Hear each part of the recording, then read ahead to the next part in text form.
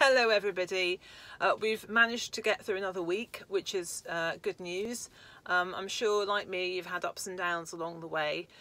But the weekend beckons, and what better thing to do than to get crafting and try and take your mind off things just a little bit.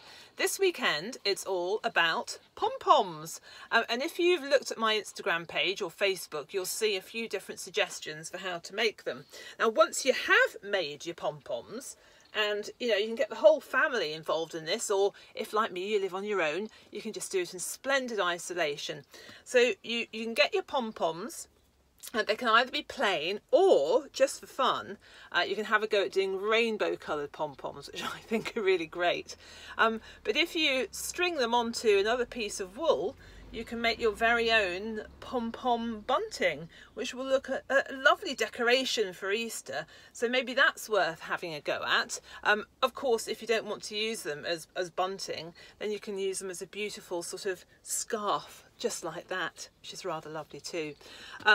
Another idea for your pom-poms, if you don't want to do bunting type stuff, is to do your own little Easter wreath. And all you need to do that is cut a circle from cardboard, stick on a hanger, and then once you've got your pom-poms, just cut off the little tail and stick them one by one onto your little wreath shape, and you'll have a little Easter decoration to stick on your front door, or maybe but anywhere in the house. Why not? It's Easter time coming up soon. With that in mind, a project for the little ones could be to make their very own little Easter chick. And I'm going to put a pattern for his wings and his beak and his little eyes and feet on Instagram and on my new website, maryjanemakes.co.uk. Thank you to Gary for making it happen. So there'll be a little pattern for that little chap on there, and you can have a go perhaps at making one of these, which again would be a lovely little Easter decoration. Put him next to a little egg and he'll look delicious. Don't eat him though.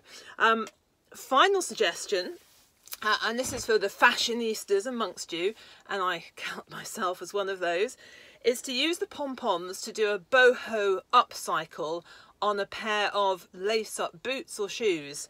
So that's my lace-up boot there.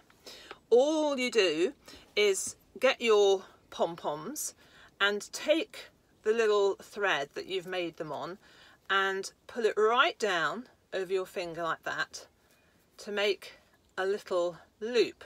Just chop off that thread there. So I'm left with, I don't know if you can see it, a little loop, and I can thread that onto the laces of my boot or shoe under your lace and thread them on bit by bit, one by one, and you too shall have a pair of these fabulous boho upcycled boots.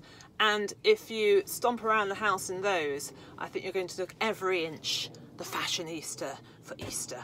So everybody, I hope you have a decent weekend. Get pom-pomming, send me all your pictures.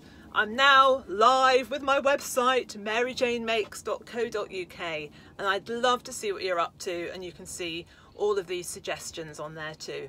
All right, take care and stay safe and well. Bye-bye from the Stationary Makery. Bye.